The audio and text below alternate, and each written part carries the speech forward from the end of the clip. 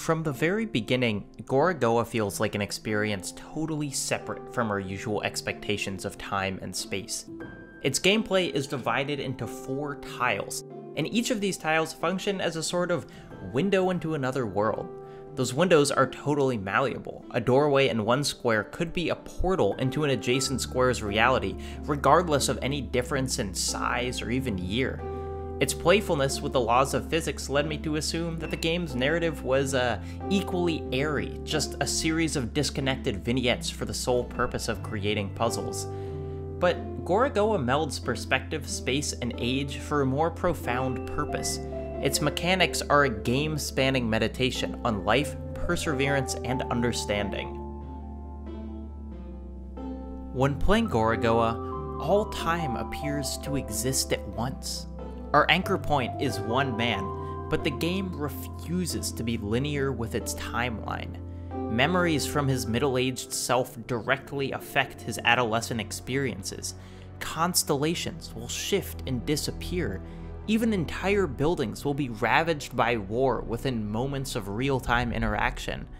However, as fluidly as we experience all points of this man's life, he can't help but remain fixated on his childhood. The details of the plot are slippery, but center on a god, the titular Gorogoa, and a man trying to find the proper offerings to satisfy it. As a boy, he faces little hardship in this task. He simply walks along the path laid out by the player, and the fruit quite literally falls into his hands. When he finally presents it to the god, though, his gifts are rejected.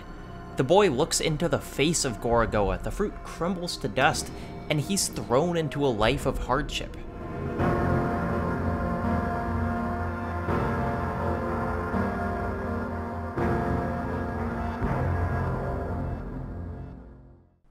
Permanently crippled by this encounter, the rest of his days are consumed by obsessive research on the god and any related aspect of the unknowable. And in contrast to his whimsical childhood, our character spends his adulthood miserably married to this thankless work. We often find him slumped over at his desk or striving to read even after his lantern has gone out. He seems totally companionless, and his research seldom appears to bring him any joy. But because of the story's non-linear nature, his research is actually invaluable.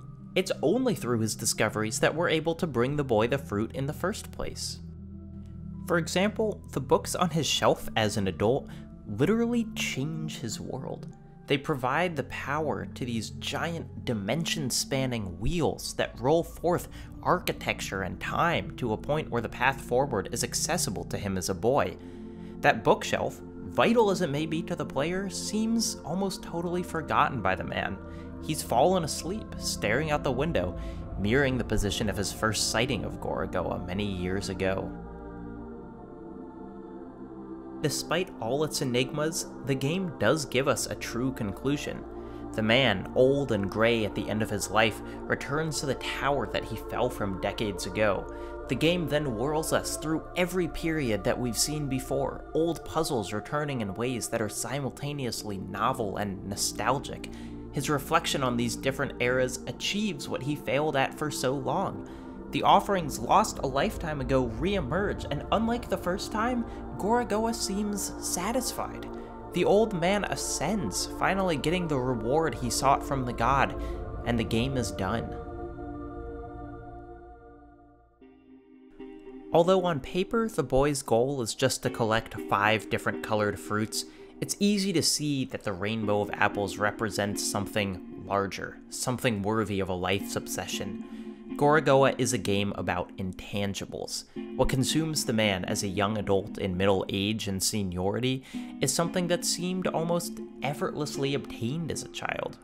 Whereas all he had to do as a kid was wander from place to place and wait for what he wanted to fall into his hands, age seems to bring the man nothing but anxiety about the same goals. That struggle, that obsession, comes into sharp focus with the game's penultimate twist. The goal presented throughout the entire experience is simply to collect the apples and present them to Gorogoa, but when you first do, you're brutally punished for it. why? It's a question that I can feel present in every pile of books he collected, every diagram drawn and cast aside. I had everything. Why didn't it work? I did everything the game asked, solved every puzzle, identified every pattern, only to watch my efforts crumble to dust. The only way to solve Gorogoa's riddles comes through constant shifts in perspective. Tangled knots of time and space are unraveled by finding parts of the world that unexpectedly just fit together.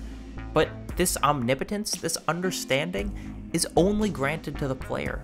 From the point of view of the man, the series of events that define his life are almost inexplicable. Is there a lesson here?